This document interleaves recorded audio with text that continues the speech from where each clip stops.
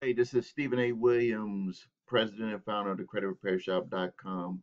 In this video here, I want to show you how to beware of debt collectors trying to make you pay a debt that you don't have to pay.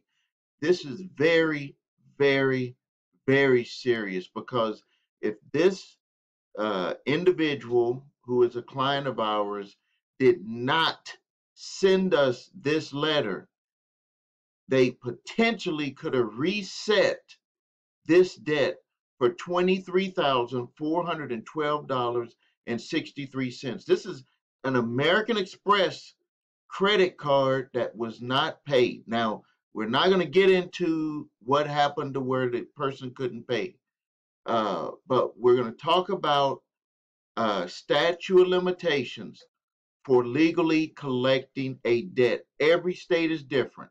If you don't know what the statute of limitations for collecting a debt legally from you, go to my website. The links are below here. Go to my blog, type in statute of limitations, and you can see what the statute of limitations for collecting a debt in your state is. Now, before I get into the letter, I want to make clear because a lot of people fall for this. Millions of dollars are collected by debt collectors who fake people into paying debts that are past the statute of limitations. So now, if you get a letter like this, or you get a letter similar to this from a debt collector, I want you to pay attention to things. Pay attention because this debt collector, the My Advantage FSA company, is going to try to come after this First Source Advantage LLC is going to try to come after this individual for the debt, and we will be ready and waiting for them. We will also be very proactive with them if they try to do anything to try to come after this debt because it's past statute of limitations. But we did a debt validation because this information was on the individual's credit report, and we wanted to see what the original creditor's plans were to do with it. And this is the letter that they sent back. It says, American Express requires that we inform you that the law limits how long you can be sued on a debt because of the age of your debt. American Express will not sue you for it. Now, this is the trap that people can fall into, is that if someone gets a letter from a debt collector in this example here, is First Source Advantage LLC, and you're contacted about a debt that's $23,412.63, and you know you had owed American Express for it. Now debt collector has purchased that debt, and you get afraid, you get emotional, you get maybe threats that they're going to garnish and sue you, all types of things, and you pay a small payment just to get them off your back. You've just reset the time frame that they can sue you for that debt. You've just done a reset. Now, with this here, American Express is informing this individual that the time frame, it says it right here, because of the age of your debt. In other words, because of the statute of limitations, but they don't want to really say that here because they transferred it, quote, sold it to First Source Advantage LLC, and First Source Advantage LLC might get a little upset that you're telling them, you know, you don't have to pay that debt that First Source Advantage LLC purchased from us.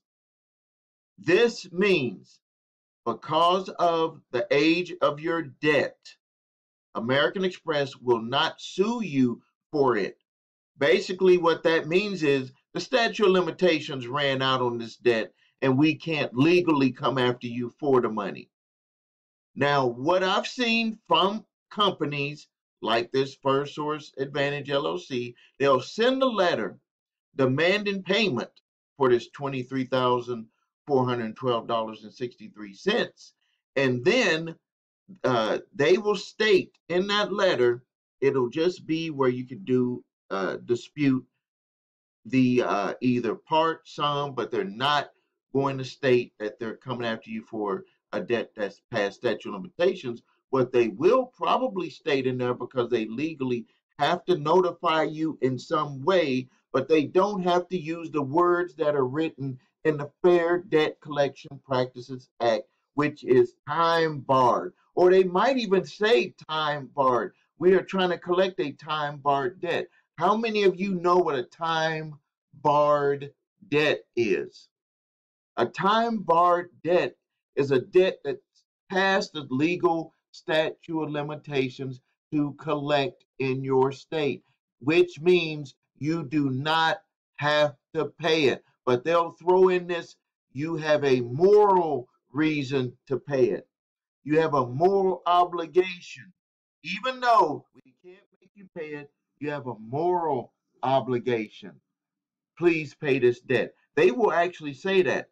Then also when you call in and you tell them, like say you answer your phone and then it's them on the other line and they say, "Are you so and so? We are collecting the your previous American Express bill has been assigned to us or transferred to us to collect, and we want to notify you that this debt is past the time barred, and we would like to help you out and move forward in setting up a payment arrangement for you to pay this debt." They've actually notified you that this is a debt that you don't have to pay legally, but we're going to help you get this debt taken care of, and maybe we'll offer you this lowball settlement for a debt that you legally don't have to pay. This is the way that they do it, so you have to be very careful. This is the way that they do it. We've heard calls from debt collectors where they would use different terminology to say basically the debt is past statute of limitations for you to legally have to pay it. So beware of getting letters like this. If you send a letter to the original creditor of a debt that's been on your credit for a long time, you know that it could potentially be past statute of limitations. Again, go to my website, thecreditrepairshop.com, to see if it's past the legal statute of limitations to collect. And then you can send that debt validation to the original creditor, and you'll potentially get a letter just like this one, and you can be proactive when that debt collector tries to come after you for a debt. All right, I'm going to end the video here. This is Stephen A. Williams, president and founder of thecreditrepairshop.com. Please subscribe to my channel if you haven't done that yet. Post your comments and questions. More resource links are below this video. Thank you.